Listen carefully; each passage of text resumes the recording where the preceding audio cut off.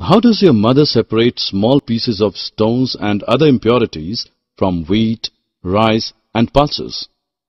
Yes, simply by picking them up by hand, one by one. The method of hand picking can be used for separating impurities that are easily visible to the naked eye and are present in small quantity in the form of dirt, husk and stone. Sieving. Sometimes we may wish to prepare a dish with flour. We need to remove impurities and bran that may be present in it. What do? We use a sieve and pour the flour into it. Sieving allows the fine flour particles to pass through the holes in the sieve, while the bigger impurities remain on the sieve. In a flour mill, impurities like husk and stones are removed from wheat before grinding it. Usually, a bagful of wheat is poured on a slanting sieve. The sieving removes pieces of stones, stalk and husk that may still remain with wheat after threshing and winnowing. You may have also noticed similar sieves being used at construction sites to separate pebbles and stones from sand? Yes, you have. Very good. Magnetic separation.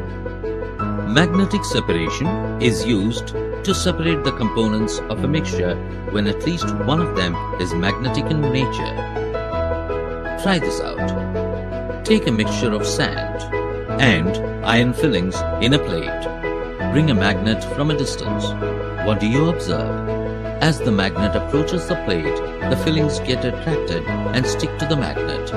Thus, the iron particles in the mixture are removed by using a magnet. We have learned that separation of a mixture can be done by decantation. But can we separate all the mixtures by the process of decantation? Let us perform an activity to understand this. Take freshly prepared tea. Decant tea from tea leaves. Look at the decanted tea. What do you see?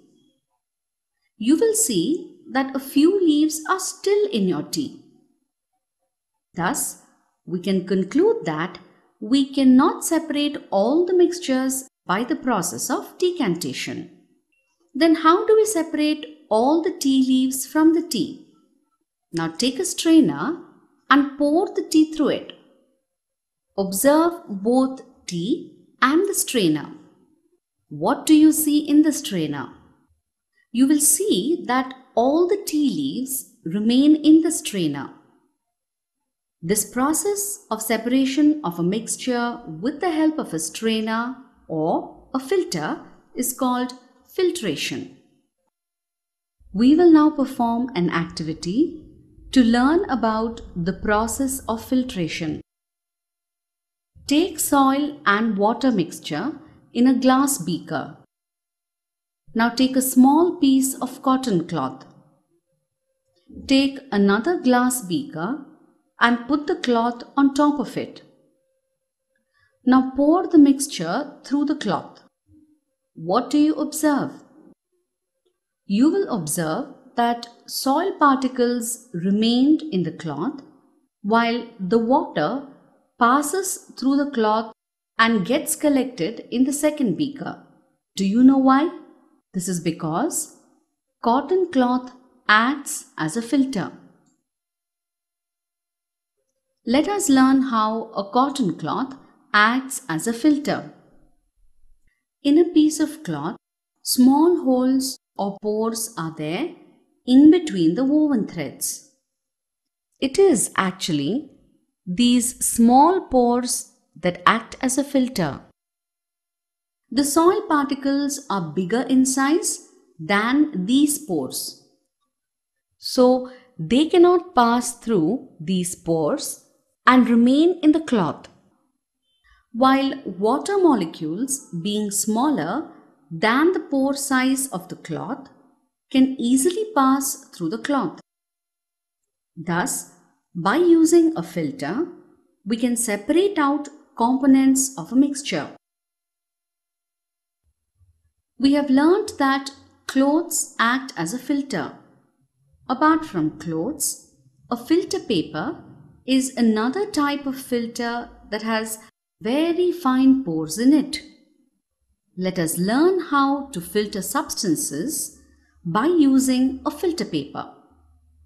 A filter paper is folded in the form of a cone. This folded filter paper is fixed onto a funnel. The mixture to be separated is then poured on the filter paper.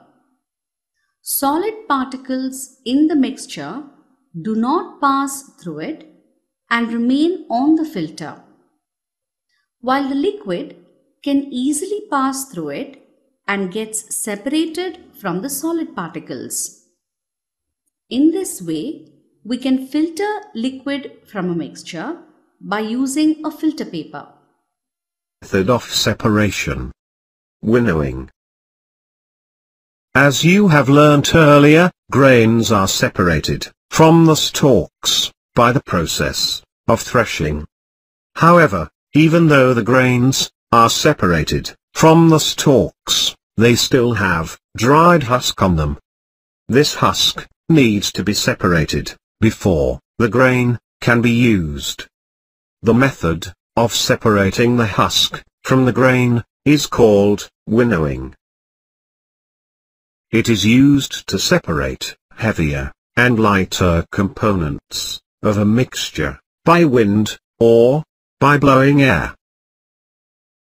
By this process, the husk is blown away, as it is much lighter than the grain.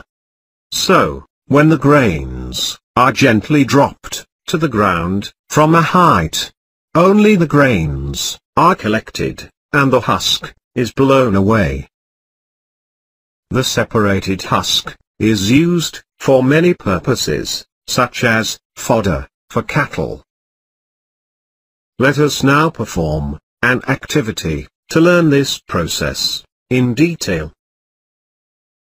Make a mixture of dry sand with sawdust and keep it on a plate or newspaper. Look at this mixture carefully. You will notice that the two different components cannot be made out easily. This is because their particle sizes are similar. Also, they cannot be separated by hand picking. Now take the same mixture to an open ground. Stand on a raised platform. Hold the plate with the mixture at your shoulder height. Tilt it slightly so that the mixture slides out slowly. What happens? The dry sand, which is heavy, falls at the same place and gets collected on the ground. However, the sawdust, which is lighter than sand, gets blown away by the wind. Thus, with the help of the wind, both the components get separated by the process of winnowing.